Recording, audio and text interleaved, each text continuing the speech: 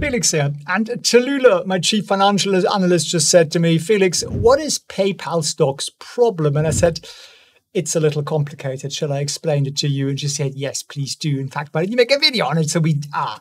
And I'm not just going to walk you through the earnings numbers here, what's good and bad and ugly about it. I'm also going to show you what institutions we're buying right after the earnings. We can actually see that. We can see the dark pools. I'll show you how you can see that too. And I'm also going to put all of my research into a document so you can download it and you get the max value out of this video. Just go to felixfriends.org/PayPal and get your hands on the full shebang. So let's get started with perspective. Q1 income statement. This is what they actually did. So transaction revenue went up. What have we got? An arrow. We've got an arrow here. Transaction revenue went up 1%, 11%. That's pretty good. Revenue up 9%. Gross profit margins, they declined. So that's not good. Operating profit margins improved, but net profit margins were just flat. So not a lot happening there. And they have cut down on expenditure. Excuse my funky voice. But it isn't a significant improvement yet. So is it good? Is it bad? Well, let's look at that. Chris has done a great job summarizing some of this. So I took a screenshot of it. Follow him on Twitter if you don't already. And he's saying the shockingly good news is free cash flow is up significantly. They guided to 5 billion for the year. In Q1, they generated 1.763 billion.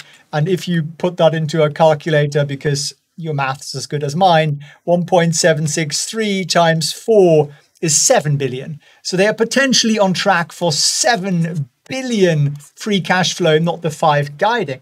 And what do they do with that cash? They buy our shares. Yeah, which is good. It makes them worth more. So the at least 5 billion buyback guidance that we've got, the at least is probably a bit of an understatement. It could be significantly more. And here it is. Free cash flow growing 76% year over year, adjusted 86%. That's a whopper. So to me, that was like, okay, that's the big number. And yes, companies are largely valued on their free cash flow. You can have profits, no free cash flow, but you can't have free cash flow. Well, you can't actually have cash flow, no profits. Okay. All right, Wins and Tallulah, you guys are right. Now, here is the good. Revenue is up 9%. GAAP earnings per share is up 18%. And active accounts are up 1 million. Monthly active up 2%. That's sort of, okay, not huge. Payment transaction growth up 13%. Transactions per account up 13%. Branded, which is where the money is at, back to 7% growth. And credit losses are down very significantly. So far, so good. Why didn't we see a massive monster rally? Well, we saw a bit of a rally, didn't we? Beginning of the day, we were up like 6%, and then it sort of fizzled out. Why is that? Well, one thing you got to always look at is perspective. I mean, literally just type SPX into Google. The S&P went down 1.5% yesterday, one of the worst days in the last year or so. And that means it's quite hard to go against the trend. Right? But I'll show you what institutions are doing. Margins. Okay, this is a little complicated. So I'm probably going to lose about half the viewers here. But if you actually want to understand what's going on with the stock, then I'd maybe watch on. Operating margins fell from 21% to 15%. Now that's on a GAAP basis, which I tend to care about because non-GAAP is always adjusted and we removed all expenses we didn't want you to see, that sort of approach.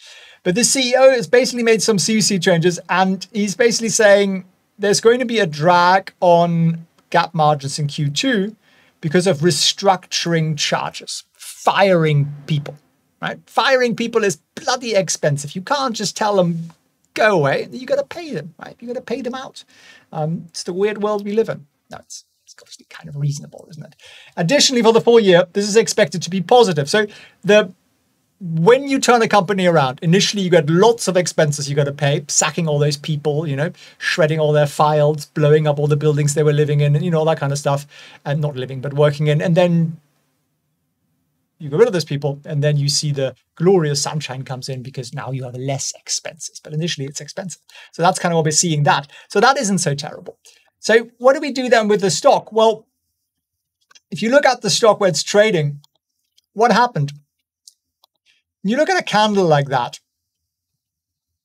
Yes, we went up 1.38%, but we closed almost at the very bottom of the trading range. And it sort of means, yeah, it's good news, but lots of other bad things happened that day. That's typically what happens, or people were just weren't that convinced by it.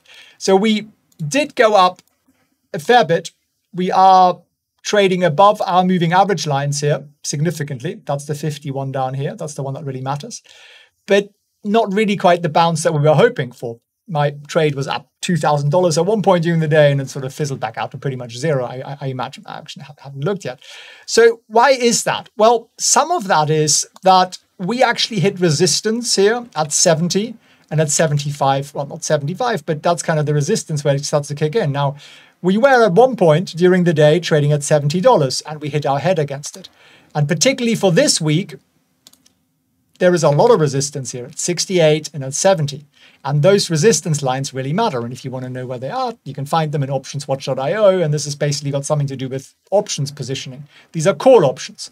So maybe I should explain that. What happens, how does this work? Well, okay, say you have the resistance. So the resistance is at $70, right? Stock goes up to about $70. Now, the resistance are actually call options. So these are people who make money when you get to closer to 70. And therefore, people sell those $70 calls. And you might be thinking, okay, how does that impact? Well, who buys them? There is a market maker on the other side. We've got 3 of those guys on our team as our coaches, and they have to buy those calls. That's their job. So what does that mean if they've bought calls? Well, they are now basically long PayPal. They now own call options, so they're now bullish on PayPal. They don't want to be bullish on PayPal. They don't want to be bullish on anything at all other than making money and buying the next Ferrari. And how do they offset this bullish exposure to the stock? They have to sell shares. So what happens is next time, if you do buy call options, next time you take profits, you are actually pushing the stock price down. That's the impact of it. So it's a bit complicated. It's a bit like round the bend, but that's actually how it works. So when we go up a lot and you get these resistance lines here, the market sells, right? So that's what happened. Now, what did the market do after that? How the heck do you find that out? Well, if you go into smart money trades, so top right here, there's a tab, and you type in PayPal, as I've done up here, you can see all the trades from the most recent trades. And these are trades that have been done in dark pools or, private deals essentially between brokers, so they don't show up on the stock exchange immediately. And the first trade here is by a PayPal call option. That's bullish. But then you get a bunch of people selling their calls. And that means actually probably profit taking. So it looks red, but it's probably more profit taking. We are going to label this a bit better in the next update that's coming shortly. But you don't see a huge amount of call buying. There's a bit here, another $200,000 here. There's a bit there again, another $354,000. So there is a little bit of bullishness kicking in, but not massive amounts if you think about how many shares of PayPal there are outstanding. So the institutions are going, we're going to wait till next quarter and see what your margins are. Because at the moment, we're not particularly impressed. And that's essentially the way it's positioned. So I haven't done anything in terms of my trade. I've got a trade open into like literally 2026, which seems bonkers. I know, a really, really long time away. And I'm not usually a fan of those. I don't recommend the trade. I'm not saying you should do it or any of that. You need to understand the risks. Don't just blindly copy. That's a stupid thing to do. Yada, yada, yada. But it just means if the stock were to go to say 100, I'd probably make it 200% or something because I set mine up a little bit lower. So if we go much higher, I'll take a little bit of profit.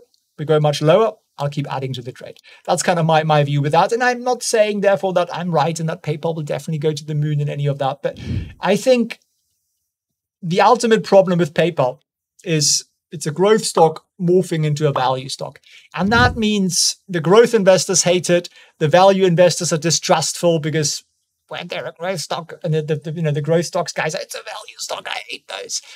And you kind of do this turnover of shareholder bases, and you need to now win back the institutions who would actually like it as a value stock, but they just had such a crummy 2 years that it takes a bit of time to build some confidence here up again. And that's what they need to do, right? Because we were not just trading at 100, but we were at 300, right? So something trading at 70 that was at 300.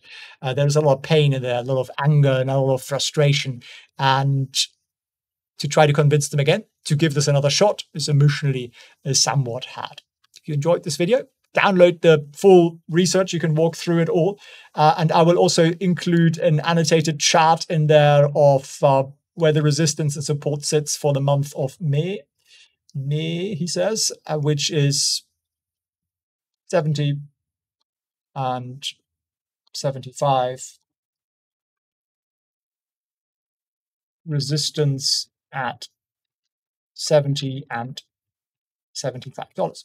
So if you enjoyed the video, share it with a loved one or a golden retriever or a friend. And I appreciate you for watching and for tuning in, and hope to see you on the next one. Here is a stock that's called Hermes. And when you say it, you must snarl slightly and, pretend you're French. A lot of French bashing in this video today, right? We have to take the piss out of somebody else here. The Germans, perhaps. I'm one of those. The French don't like the Germans anyway, so I can't really lose here. It's a win-win, really.